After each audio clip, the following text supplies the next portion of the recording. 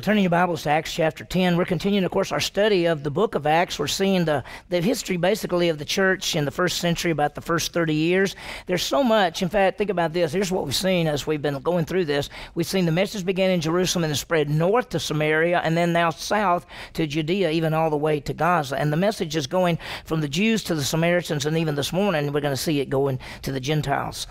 This morning, we're going to see this man named Cornelius. He's a Roman soldier.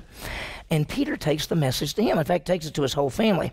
When we say Gentiles, most of us probably in this room are Gentiles, and so we think the message of salvation go to Gentiles. We think, well, that's no big deal. I mean, because that's the way it is. But you got to remember, at the beginning of the church was almost all Jewish.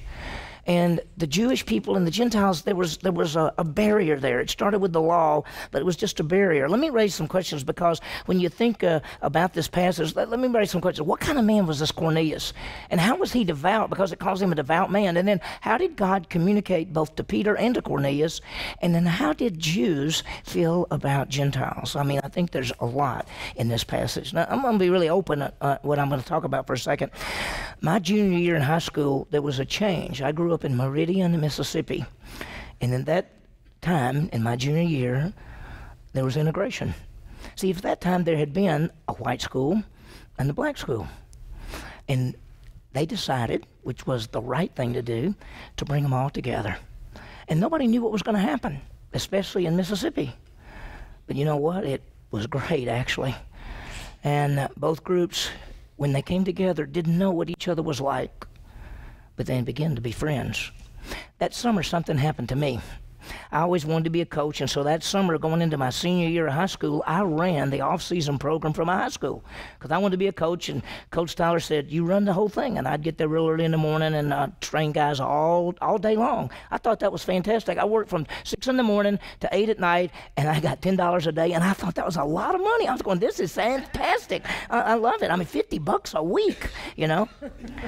A guy came out. His name was Robert Bell, and he was Afro-American.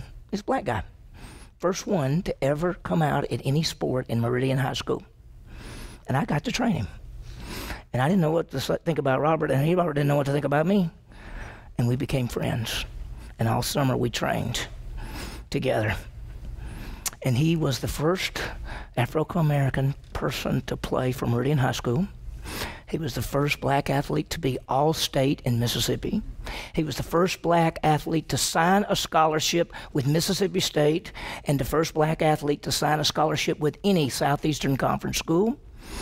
And he was the first all-Southeastern Conference black athlete ever. I love Robert Bell. He's my friend. And when Robert first came, we didn't know what to think about each other. We knew we'd be different in the first century. When these Jewish people are going to these Gentiles, they don't know what to think about Gentiles. And Gentiles don't know what to think about Jews. And in the first century, Jewish people looked at Gentiles this way. They said they're not God's chosen people, and they don't have the Bible, and they don't have the law, and they were considered unclean because they ate different foods that the Jewish people wouldn't eat. And so Jewish people said, you eat those food, we don't mess with you. This morning, God is preparing Peter to take the message to the Gentiles. If you remember at the end of chapter 9, God is already getting Peter ready. If you look at the end of chapter 9, look at verse 43. And Peter stayed many days in Joppa with a tanner named Simon. You say, so what?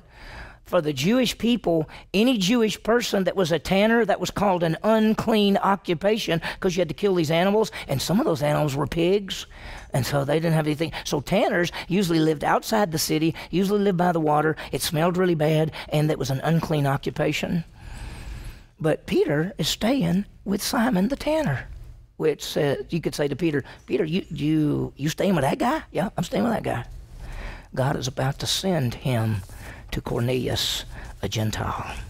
Let me break down this passage for you. This morning we're going to see in verses 1 through 8, Cornelius gets a vision. He's a centurion. He gets this vision to send for Peter. Then we see Peter gets a vision. He's on top of the roof, and he sees this thing about what he thought was unclean is now clean. And we'll talk about that. And then as we go a little further, these visitors arrive and tell him, you're supposed to go back and go to Cornelius' house. And so he goes, and Peter meets Cornelius. And we're going to stop at verse 27 this morning where they meet the family. And then we're going to see what happens, and we'll see it next time, the exact message that Peter gave. As we begin, let's remember that things are already changing. The Jewish people have already gone to the Samaritans, half Jew, half Gentile, and they've trusted in Christ. They've seen a man from Ethiopia come to know Christ. Remember when Philip was down there and he saw the Ethiopian come to know Christ? And now they're going to a Gentile. Here's a question. How are the Gentiles saved? Guess what? Saved just like everybody else. Saved simply by faith in Jesus Christ. The truth of salvation is always by faith, as whether it was a Jew or a Gentile, or whether it was a Samaritan, regardless of what race, regardless of nation, regardless of anything. Salvation is always one way, and that is by faith alone in Jesus Christ alone. He is the Savior. Well, let's see what happens. Let me show you where we are on the map. Jerusalem, you see down at the bottom. Peter is in this town called Joppa. You remember he had been at Lydda, and we talked about the little lady that had died, and Peter raised her from the dead, so he's at Joppa. There's a city right up the coast, if you see it, called Caesarea. Sometimes it's called Caesarea by the sea. It was a Roman city. We're going to talk more about it in just a minute. Peter is in Joppa.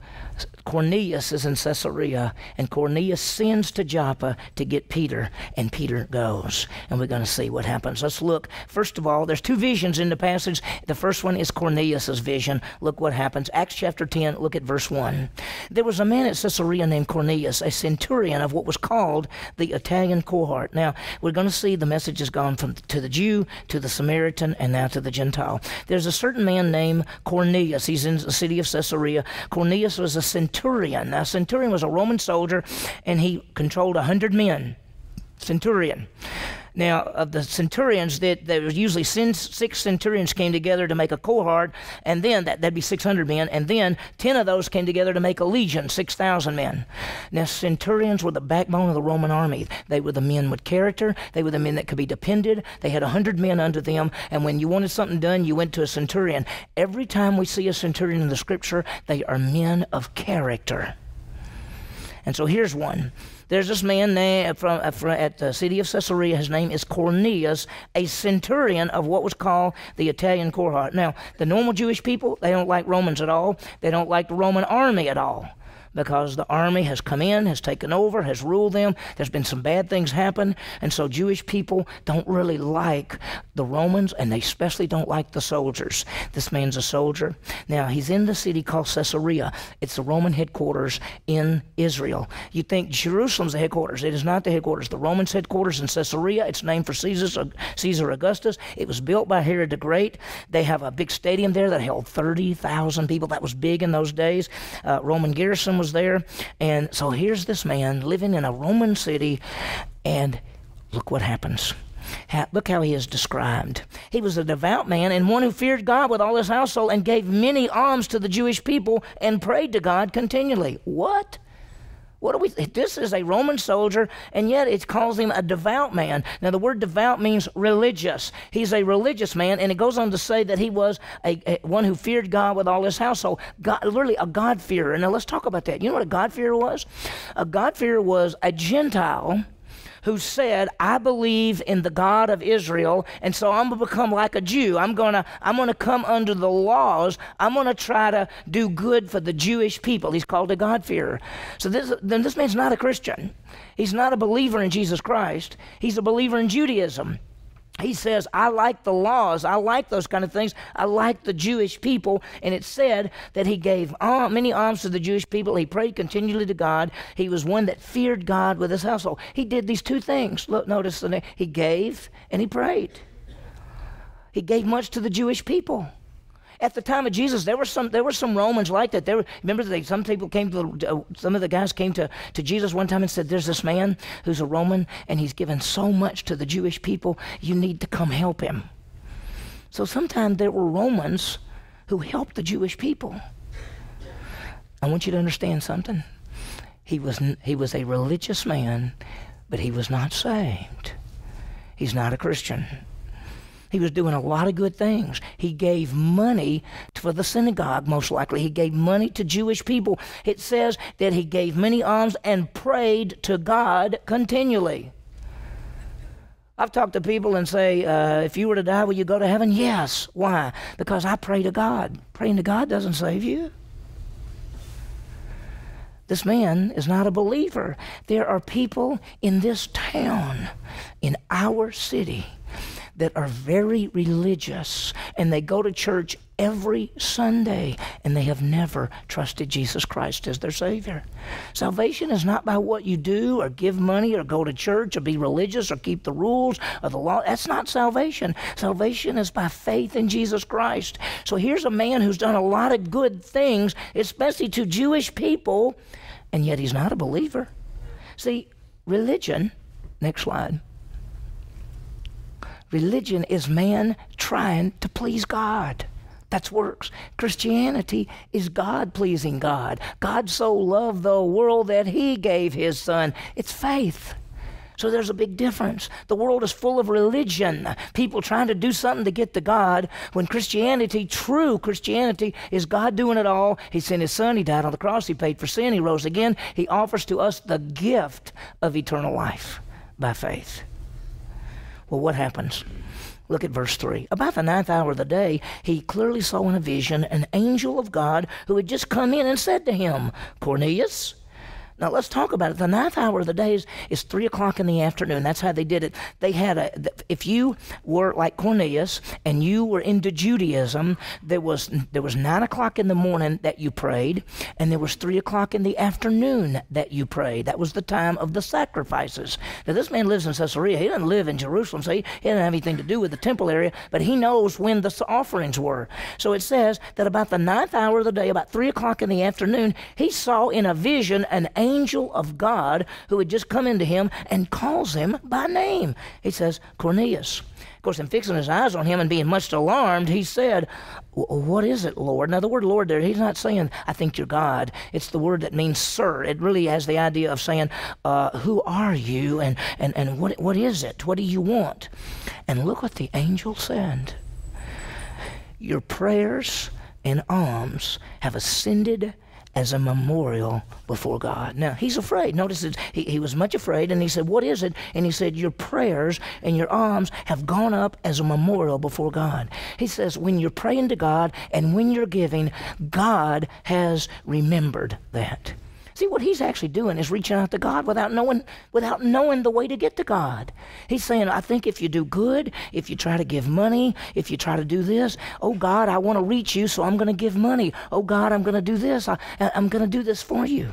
And the angel says, listen, your prayers and your alms have come up as a memorial to God. God is about to respond to this man's reaching out to him. Now, I remember about 10 years ago, there was a person who was a prominent Christian leader in the United States, publicly declared, God does not hear the prayer of unbelievers. That's what he said. That's wrong. Can unbelievers pray to God? Yes. Does God hear their prayers? Yes. Do we see that this man's praying to God? Yes. Has God heard his prayers? Yes. Now, God's not an obligation to do anything because God is God. But God doesn't say, oh, if you're not a believer, I don't even listen to you. No. We have a great God, a God who loves every person, a God who created every person. So look what happens. Fixing his gaze on him, this is verse 4 again, and much alarmed, he said, what is it, Lord? And he said to him, your prayers and your alms have ascended as a memorial before God, and here's what I want you to do. Now send some men, dispatch some men to Joppa, and send for a man named Simon. He's also called Peter. He's staying with a tanner whose name's Simon, whose house is by the sea. Now notice how specific he says. I want you to go to Joppa. There's a guy named Simon there. Now his name is Simon Peter because there's another Simon there. He's in a guy's house named Simon. His name's Simon, but his Simon Peter. The house is by the sea. The guy's a tanner. Is that pretty specific? He's saying, I want you to go find this guy. Send for him. He is staying with a tanner named Simon, whose house is by the sea. Now, why did he want Peter to come? I want to read something to you because this is a little bit further on. But when they reported what happened, here's what they said. He said, send to Joppa. This is Acts 11. We're going to get this later. Acts 11, he said, send to Joppa and have Simon, who's called Peter, brought here. He shall speak to you the words by which you will be saved. Peter is going to give him the message how to be saved. Now, he's a religious man. He's doing good deeds. He's giving money, but he's not saved. He says, you send to Joppa to a man named Simon Peter, who's staying with a guy named Simon, who's a tanner, houses by the sea. He's going to tell you how you can be saved. He's going to tell you how you can have life. This man was a devout, religious man, but he's not saved. Salvation is not by being religious. Salvation is by faith in Jesus Christ. Titus 3:5, not by works of righteousness which we've done, but according to his mercy, he saves us. Ephesians 2:8-9, for by grace you are saved through faith. It's not of yourselves, it's the gift of God, not of works, lest anyone should boast. So look what happened. When the angel who was speaking to him had left, he summoned 2 of his servants and a devout soldier of those who were his personal attendants, and after he explained everything to them, he sent them to Joppa. He calls in 2 of his slaves and one of his soldiers who is like a personal attendant. He says, here's what I want you to do. I want you to go to the place called Joppa. It's about 28 miles away. I want you to get there. I want you to find a guy named Simon Peter. He's at the house of a guy named Simon who's a tanner out by the sea. I want you to get there. Tell him that I saw an angel. An angel told me to send for him so he could come and tell us the message. That's what he told these guys. He said, and explained to them everything that happened and sent them to Joppa. Well, that's pretty good. But what about Peter? Now, if you're Peter and you're a normal Jew, and even though you're a Christian, and you said, I want you to go to the Gentiles, they'd say, we don't really have much to do with Gentiles. Thanks for asking. But we don't have much to do with them. So how's God going to get Peter ready? Because Peter spent his whole life believing that Gentiles are unclean and that you don't have much to do with them. The second vision is Peter's. Watch what happens. Verse 9. On the next day, as they were on their way and approaching the city, Peter went up on the housetop about the 6th hour to pray. Now, the next day, Peter's been staying with Simon the tanner. Now, most houses in that day, they had a regular little house and room, and then normally there was some steps that are like a ladder or some steps that would go up the side of the house, and you could actually stay on top of the house. Usually in the evening, that was the coolest part of the day. Sometimes they even slept on top of their houses because that was the coolest time, the coolest place. So he goes up there about the 6th hour, that's 12 o'clock, and he goes up there to pray and watch. But he became hungry and was desiring to eat, but while they were making preparations, he fell into a trance. Now he goes up there, he basically says, y'all call me when the food's ready, okay? I'm going to go up on top of the thing. And so he's up there waiting. He said, man, I'm sure hungry. I'll be glad when they get the food fixed.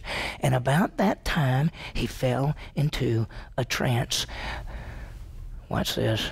God is preparing Peter to go to the Gentiles. Watch what happens. He saw the sky open, and an object like a great sheet coming down, lowered by the 4 corners to the ground, and there were in it all kinds of 4-footed animals and crawling creatures of the earth and birds of the air. Now, while he's waiting, he falls into this trance, and all of a sudden, out of the sky, it comes like a big sheet coming down, 4 corners coming down. Just picture a big sheet coming down with the 4 corners being held up, and there's something in that sheet, and as it gets down where he can see it, he looks in there, and there are all these animals in there. And notice it described as 4-footed animals and crawling creatures of the earth and birds of the air.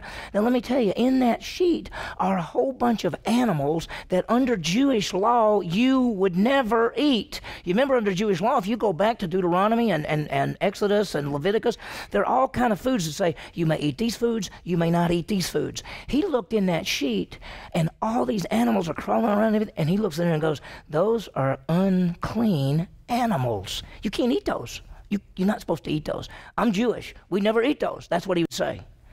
Notice that all that happened, and a voice came to him saying, it said this, get up, Peter, kill and eat. What? Get up, kill, and eat. Basically, a voice, and he knows it's from God, is saying, you eat those animals. So what does Peter say? But Peter said, by no means, Lord, I have never eaten anything holy and unclean. I'm not supposed to eat those animals. I would never do this. Again, a voice came to him a second time and said, what God has cleansed, no longer consider unholy.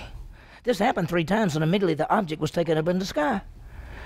So you can see Peter there, and the voice saying, kill and eat, and he goes, I don't eat that. He says, what I've called clean, you eat. But I don't eat that. What I've called clean, you eat. I don't eat that. I've called 3 times, and then it goes back up. Now he's in a trance. What do you think this dream means? We look at this, and it says, a voice came to him that second time, what God has cleansed no longer considered unholy. This happened 3 times, and then the object was taken back up in the sky. 3 times. Now, what's this vision about? First of all, I want you to understand, this is dealing with more than animals. See, in Peter's mind, you can't eat any of those kind of animals because that's under the Jewish law, but what Peter's forgotten, if you go back to Mark chapter 7, Jesus said, it's not what goes in your mouth that defiles you. It's what come out of your mouth that defiles you. He said to eat different foods doesn't make you unclean. And so it says Jesus already declared all food clean. What's he talking about? He's talking about people. He's saying Peter and many other Jewish believers were going to have to overcome this old view if they're going to reach all men with the good news. Because what have they considered the Gentiles? They've considered them what? Unclean. And all of a sudden, God's saying, get that. You can do that. And Peter's saying, what? But I have never done that before. I've never done this before. We must look at all people, no matter where they live, no matter what they're like. We must look as all people who need Jesus Christ. And all people, we should take the message to everyone that we can. Listen, I got an email and then a phone call in the last 2 weeks from some people in India. And they're a church in India. And they're asking us as a church, now we're looking at it, our missions committee's going to meet about it, but they're wanting to know if we would, they've got 27 pastors. They sent me pictures, everything. They have 27 pastors that go into the tribal areas, which are areas that have no cars, no roads or anything, and they're trying to get out there, and they've written me and wondered, would we help them get bicycles to send the pastors into the tribal area? You could say, India? I don't want to talk with India. You don't? What about Africa? What about Central Europe? What about Asia? What about the Middle East? What about Saudi Arabia? What about Iran? What about Afghanistan? We want to go to any of those people with the message of Jesus Christ? Peter is having to go, what is this dream all about? Watch what happens. Verse 17, now while Peter was greatly perplexed in his mind to what he had visioned, which he had seen might be, behold, the men who had been sent by Cornelius, having asked directions to Simon's house, appeared to the gate. You can see they came into the town, and they said, we're supposed to go, we're looking for a guy named Simon who's a tanner. They said, out by the sea. His house is over there. They got to the gate, and they said, hey, is there a person named Simon Peter at this house? They called out and were asking whether Simon, who was called Peter, was staying there. While Peter was reflecting on the vision, notice, the Spirit, that's the Holy Spirit, the Spirit said to him, behold, 3 men are looking for you. Get up, go downstairs, accompany them without any misgivings, for I have sent them myself. Now, while he's thinking about this vision, he's trying to figure out, is it talking about animals? Is it talking about people? What's it talking about? He said, I've sent 3 men. They're looking for you. I want you to go accompany them. I've sent them. God wanted Peter to know this was from him. This is from him. He's getting Peter to take the big step. And this is a big step in the history of the church. And if you're a Gentile, you better be thankful that the step was made. Yes. Because this message is now beginning to go out, and it's going to go out to Gentiles, and it's going to start spreading. And Paul the Apostle, who's now going to be called the Apostle to the Gentiles, he's going to start going all over Asia Minor and into Europe and into Greece and in all Athens and Rome. And he's going to take the message, Spain. He's going to begin to take the message throughout the world. So look what happened. He said, go downstairs, go with them. Don't worry about it. I've sent them. So Peter went down to the men and said, behold, I'm the one you're looking for. What's the reason for which you've come? Why did you come? And here's what they said. They said, Cornelius, a centurion, he's a righteous and God-fearing man, well spoken of by the entire nation of the Jews. They wanted to make it clear, this man is well spoken of by the Jews. You think those 3 men who came are Jews? They're not Jews. They're Gentiles. 2 of them are servants of Cornelius. The other's a Roman soldier. And they come and they say, our friend, our man named Cornelius has sent us. He's a God-fearing man. And all of the Jews where we live think he's great. He was directed, divinely directed by a holy angel to send for you to come to his house and hear a message from you. You're supposed to come tell a message. What is the message? What do you think the message is? Y'all shouldn't be eating those food. Do you think that's the message?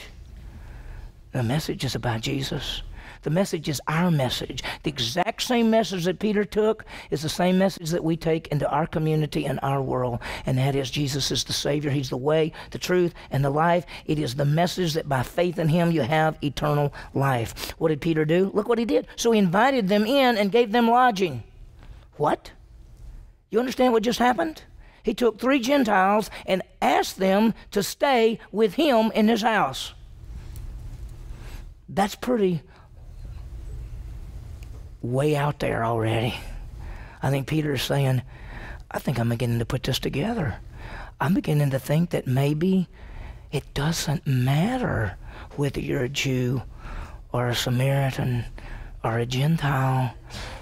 Maybe it doesn't matter what your background is. Maybe it doesn't matter what food you eat. Maybe it doesn't matter what you look like. Maybe everybody is supposed to hear this message. So he invited them in and gave them lodging. And on the next day he got up and went away with them, and some of the brethren from Joppa accompanied him. Now, I want you to understand something. Some of the brethren went with him. He took some Jewish people with him. He took 6 other Jewish people with him. Acts chapter 11, verse 12 says, the Spirit told me to go, and 6 brethren went with me. Listen, he wasn't going by himself. He said, if I'm going to go to the home of the Gentiles, to this man named Cornelius, soldier, I'm going to take 6 Jewish guys with me so they can see what God's doing, that this is not just something I came up with. This is what God wants us to do. And so he gets these guys and they leave. And notice what it says, accompanied. On that day, they're accompanied by brethren from Joppa accompanying him. Watch what happens. He's going to take the greatest message of all time to all people. Is there somebody in your life that you said, I'm not talking to them about Jesus because I don't like them. I don't like the way they look. They're different than me. I don't like people in Afghanistan. I don't like people in Iran. They're gonna get a nuclear weapon and blow everybody up, so we don't care anything about them. And say Saudi Arabia, they try to be our friends on one side, but they're not our friends, so I don't like them. We don't want them to know, do we? What do you think Cornelius is doing? He's calling everybody together. He said, listen, a guy's coming, and a guy's coming to give us the greatest message of all time, because this man's coming to tell us how we can be saved. So I want all my friends, I want all my relatives, everybody get in the house. I'll be waiting out front. I'll tell you when this guy comes, and we'll bring him in. On the following day, he entered Caesarea. Now Cornelius was waiting for them and had called together his relatives and close friends. Think about this. He was excited. He was excited about the Word of God. He was excited to hear, what is Peter going to tell me? I think up to this point, I've done everything. I thought. I've given money. I've tried to worship. I pray continually. What else can I do? I'm anxious to hear what this guy has for me to do. Have you ever talked to somebody and they said something like, if God would just tell me what he wants me to do, I'll be glad to do it. It's not what we do, is it? It's what we believe. So he's got all his friends there. Second, he wanted others to know. Notice what it says. He had his relatives and close friends. He's got them all there to hear the message. When Peter entered, Cornelius met him and fell at his feet and worshipped him. When he comes in, this is not in the room. This is they come into the town, and then they've come into his house. And normally, Cornelius, as a centurion, was wealthier than most people. And so they had a house, and usually Simon the tanner, obviously we can't tell much about this, but in the Cornelius Roman houses, there was a house, and then there was usually a wall around the house and a front gate. Most likely Cornelius is by the front gate. And when Peter shows up, and of course Cornelius sees his 3 friends that he sent, his two servants and the soldier, and Peter comes, and a whole bunch of guys with Peter. I mean, there's like 10 people coming. He says, this must be the man. And when Peter comes up, look what he does. When Peter entered, Cornelius met him. He said, I'm Simon Peter, you wanted to talk to me? And he fell at his feet and worshiped him. He fell at his feet and worshiped him. What is Peter going to do? Excuse me, I'm not to be worshiped. Watch. But Peter raised him up, saying, stand up, I'm just a man. I'm just a man. I want you to understand something. It's not the messenger, and it's not the method that you use. It's the message. See, I want you to understand something. It's not the messenger. That's us. It's not the method that you use. I'm going to use the bad news, good news. I'm going to use John 3:16. I'm going to use the bridge. I'm going to use the Gospel of John. I'm going to do all this. Listen, it's not that. It's the message. See, I'm not ashamed of the gospel, for it's the power of God unto salvation to everyone who believes, to the who? Jew first, and also to the Gentile, to the Greek. That's it. See, when we go out these doors, it's not you, and it's not even your method. It's your message. And your message is about Jesus. He died and rose again, and he gives eternal life to all who believe. And so that's our message. So it doesn't matter who you are, and it doesn't even matter your method as long as you're clear. It's the message that gives eternal life when they believe in Jesus. So look what happened. So Peter said, stand up, I'm just a man. And as he talked with him, he entered and found many people assembled. How would you feel if you were Peter, and this is the first time most likely in your life that you ever went into the home of a Gentile? And it wasn't just one Gentile, a whole room full of people all waiting to hear what you got to say. What is Peter going to tell them? Well, you'll just have to read the verses ahead to find out before next time to see what does he tell them in this amazing message. We have seen a religious man named Cornelius gets a message from God. Send for Peter. He will tell you the way of salvation. We see Peter gets a vision from God that all these things which he thought were unclean, they're not unclean. In fact, nothing's unclean. We're going to see that Peter wakes up and basically says, I just realized that God doesn't show partiality to anyone. Romans 2:11, there is no partiality with God. Peter comes to the home of the Gentile with 6 Jewish men with him ready to give the message. So let's look at some applications. First one is this. Remember, salvation is based on our relationship with Christ and not religion. A relationship comes by faith. Cornelius was a religious man. He did prayers, alms, doing good. He was not saved. He was responding to God. He was saying, I want to know the true God. And so God sent the word to him. Salvation is not our actions. It is Jesus Christ. He is the way, the truth, and the life. Religion is man trying to please God. That's works. Christianity is God pleasing God. God loved the world. God gave his son. We come by faith. There are people in our town who you come in contact with daily that believe that going to heaven, being with God, is based on their goodness. It's based on their actions, based on their religion, based on things that they try to do so that God will be pleased with them. They need to understand it's not their works, it's faith alone, in Christ alone. Second, let's share the salvation message with others. Look at this. A, the message is for our world. It's for every person. We want all people to know. Matthew 28, make disciples of every nation, every person. Be clear on the good news. Jesus, 1 Corinthians 15, I deliver to you of first importance, which I also received, that Christ died for our sins according to the Scripture, that he was buried and rose again on the third day according to the Scripture. The good news is the death and resurrection of Christ, Romans 1:16. We're not ashamed of that message. It's the message that brings salvation. Be clear on that message. When you go out these doors, be clear that you tell people Jesus died and rose again, and it's faith in him that gives you eternal life. The third thing is this: God can use any of us. God can use any of us. Remember, it's not the method or the messenger.